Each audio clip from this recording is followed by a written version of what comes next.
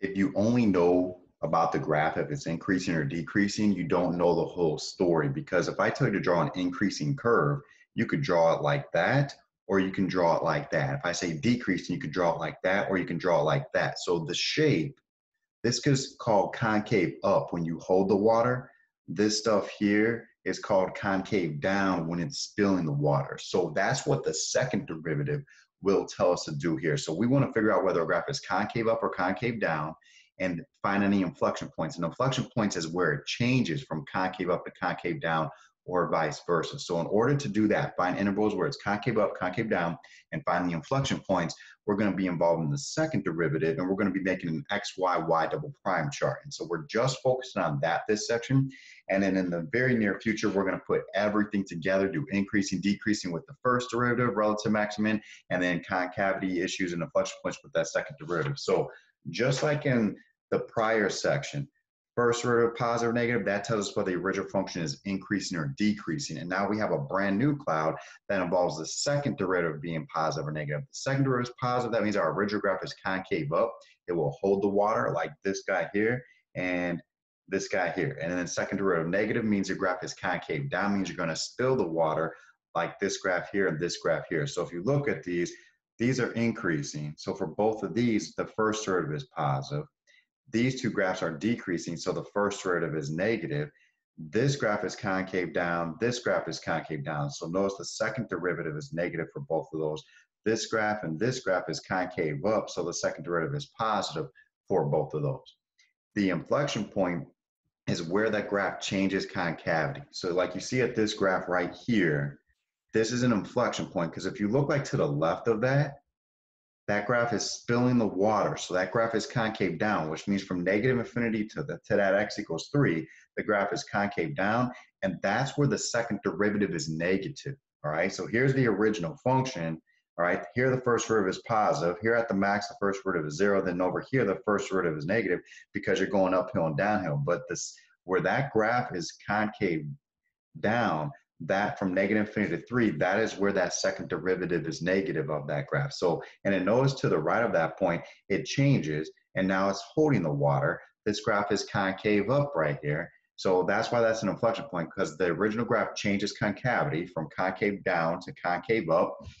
And then that's your inflection point right there. And then also over here from that 3 to infinity, we said the original curve is concave up, but from 3 to infinity, that would mean that the second derivative is positive, because this goes both ways. If your graph is concave up or down, you could tell what the sign of that second derivative is going to be. Now, remember for the first derivative, when we want to find possible max and mins, we looked at where the first derivative was 0 or undefined. And now if we want to find possible inflection points, we're going to find where the second derivative is 0 or undefined. And then that means it's a possible inflection point. And what we're going to do, we're going to do another chart, an x, y double prime chart. And we need to check numbers to the left and to the right of that. And then if the second derivative changes sign from plus to minus or minus to plus, that's going to be an inflection point. So like a max or min, to distinguish between a max and min, the derivative had to go from plus to minus for a max, minus a plus for a min. Now, inflection points are a little bit nicer. Well, one, it's a little bit rougher sometimes because you need to take that second derivative, but also it's a little bit nicer.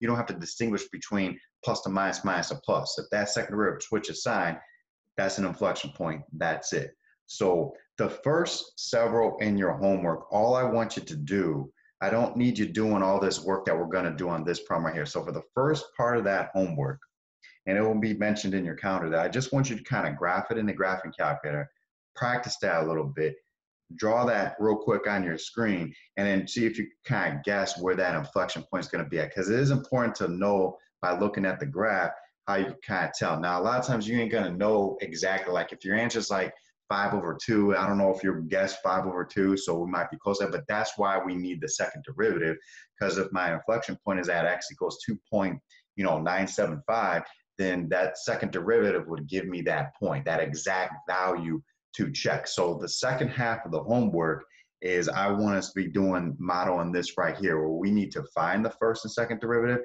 and then we're just going to work with the second derivative right now. So For the first part, I just want us to practice and just looking at the graph and trying to guess what that stuff is.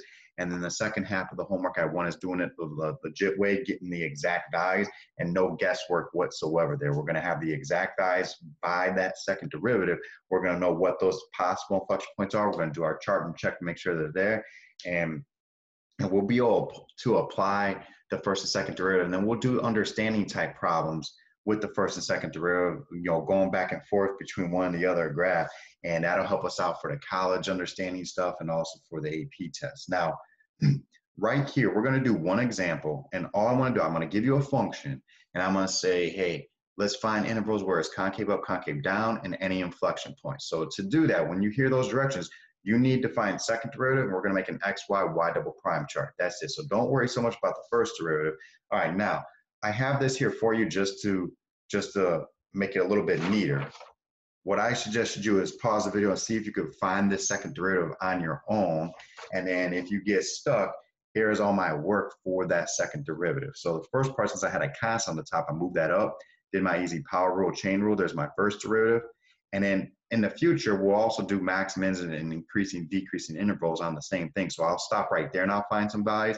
Right now, I don't care about that. I just want us to focus on that second derivative and inflection point. So I had to do a quotient rule, do some factoring, did a GCF, and then notice right here, the x squared plus 3 canceled out one of those with the x squared plus 3 to the fourth. That's where the 3 came from, and then I did my GCF, and I was able to get that. So see if you can get that on your own. And then once you get that second derivative, take the top and the bottom, set that equal to 0, all right? Now the bottom part turns out that's never equal to 0, but at least I try to get some numbers from there. And then this top part, set that equals 0, I get x equals plus or minus 1. So remember what this is. This is going to be the possible inflection points. It doesn't mean that those are inflection points, but if I have inflection points, they're going to be occurring at those numbers right there. So all we're going to do, we're going to make ourselves an x, y double prime chart. And I'm going to put those two numbers on there, and I'm going to leave a little bit of space to the left and to the right of each one. And this is where the second derivative is equal to 0. Now, what I would do, we were kind of using ovals and circles for the first derivative. I'm going to use rectangles for the second derivative. And that way, when we put them all together on one big giant chart, it'll be easy, like, oh, I'll look for the circles for the first derivative and do my increasing, decreasing relative extrema, and I'll look for the rectangles for my second derivative to do my inflection points there. So now I'm going to choose numbers to the left and to the right of those as my test points. And now we're concerned, this is your y double prime rule. So anytime you get stuff here, you're going to plug it into that second derivative. Now, all I need to know is it positive or negative? So I'm going to take these numbers, plug them in here. Now, right here, sometimes you can use this, like if that was a 4 right there, that would be positive no matter what. And I wouldn't have to worry about plugging into the denominator. So a lot of times there'll be even exponents there, and you can utilize that. And so you mainly got to plug it into the top. Now this one, since this is being squared, that means when I square it, that's either going to be 0 or positive. If I add 3 to it, this is going to be positive. And so since I'm taking a positive number of cubing it, this denominator is always going to be positive. So when I'm plugging it, it won't always be like that. Sometimes you got to plug it in all over the place. But when I'm plugging it in there, I know that's always going to be positive. So essentially, all I got to do is plug that in right there. So if I plug in this -2, that's going to be 1 minus 4. All right, that's going to be a negative number times a negative number. That's going to give us a positive number. If I plug in 0 for that x, I get a positive 1 times a -36, which is a negative.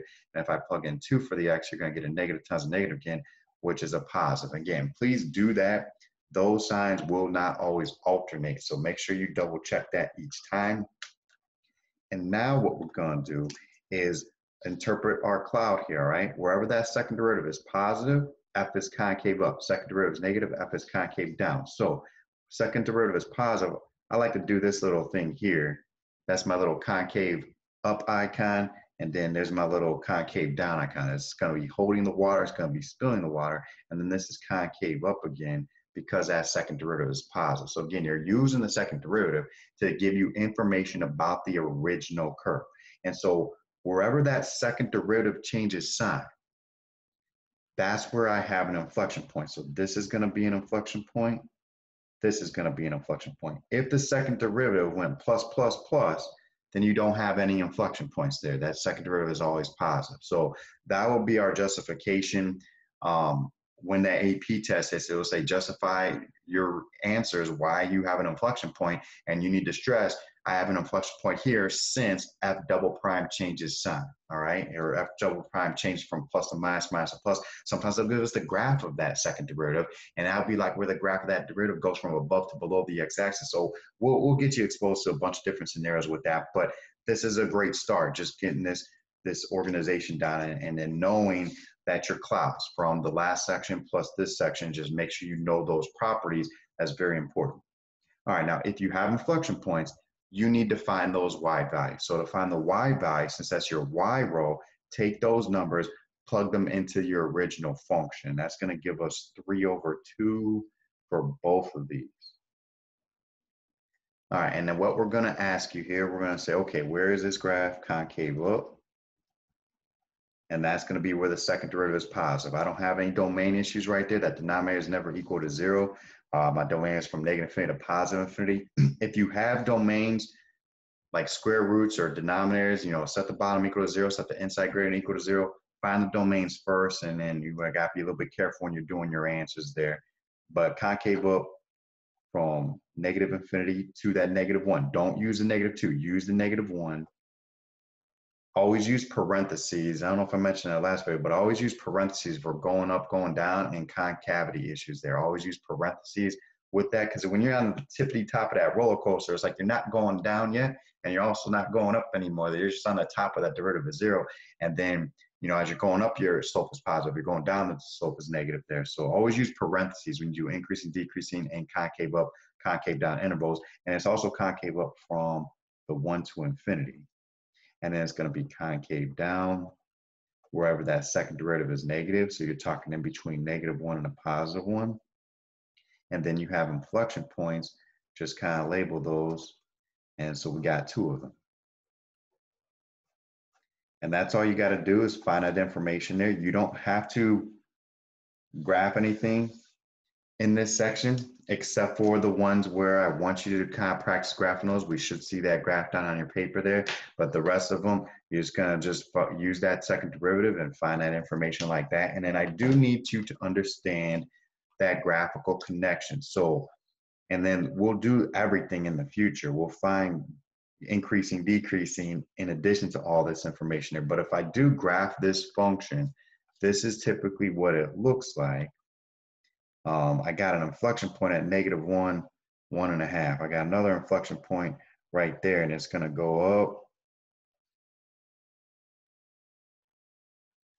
All right, don't even worry about how I got the rest of that there. We're going to do the whole thing from scratch in the very near future, but I just want to point out how you have an inflection point here and you have an inflection point right here. Look at from negative infinity to -1. This graph is concave up. It's holding water, right? Concave up. And then in between -1 and 1, there it's spilling the water. It's concave down. Second derivative is negative. And then from 1 to infinity again, that graph is concave up. It's holding the water. That's why that's concave up right there. So do the best you can with those. And again, I'll probably share my work with a bunch of these there. So you got to practice all these derivatives and stuff on your own and shore up. Because if you we got to get strong with our derivatives. If we're strong with all the derivatives and the factoring, that's great. If we still need to work on that, you got to keep working on that. It'll get better and better for us there. And then practice these charts as much as possible. But I'll share my work where you could try to figure out a lot of that stuff on your own there, and then just ask me questions as you need to.